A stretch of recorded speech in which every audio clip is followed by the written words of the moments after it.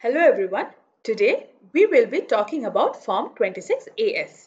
A lot of income taxpayers worry about forgetting to report or worry about misreporting one of their incomes while filing their income tax returns. And this is quite normal because we receive income from so many sources. For example, from our salary, from the house rent that we receive, from interest on our bank deposits, and so on. There's a good chance that TDS on these incomes has been deducted and deposited on your behalf. So, how do you keep a track of all of these? That is exactly where Form 26AS comes in. So, what is a Form 26AS? It is basically a tax credit statement that is issued by the Income Tax Department. It contains details regarding any high value transactions, TDS deducted and deposited on your behalf, any advance tax or assessment tax that you may have paid in the year. From June 2020, it also contains details regarding any property or share transaction that you may have done. It also contains your tax refund status or any pending business that you may have with the Income Tax Department. So let us go ahead and see how can you download Form 26AS. First up, log in to the Income Tax Department website. You can log in through various means like your PAN, your Aadhaar or your net banking. Today, I will be logging in through my PAN. So let me input my PAN number. Once done, we will go ahead and click on continue.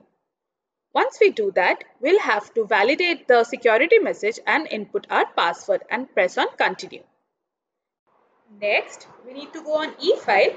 Under e-file, you can see income tax returns and there click on view Form 26AS.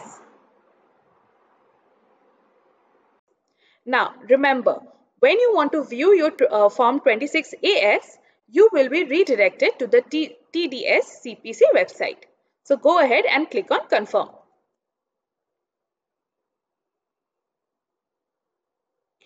Once you do that, you will be redirected to this page. Form 16 or Form 16A is the certificate of tax deduction at source that is issued by an employee on behalf of the employer.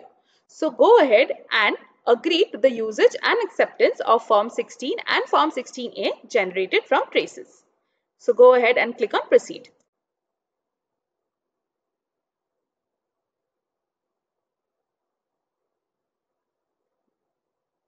Next up, you will see that there is this option called View Tax Credit Form 26AS. So click on that. Once you click on that, you will be redirected to this page where you have to select the assessment year and select View as HTML. Then click on View Download and then Export as PDF. So let's see how the PDF of Form 26AS looks like. Now this is what your Form 26AS will look like. It will contain your personal details like name, address, and it will contain all the tax credits available to you that may be in the form of TDS, advance tax, assessment tax, and so on. It will also contain details regarding any high value transaction or the purchase of property and shares.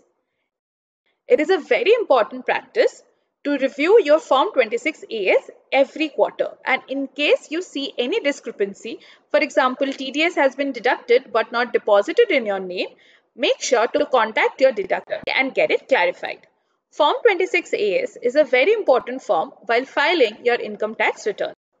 We are Quicko, on a mission to simplify taxes for all.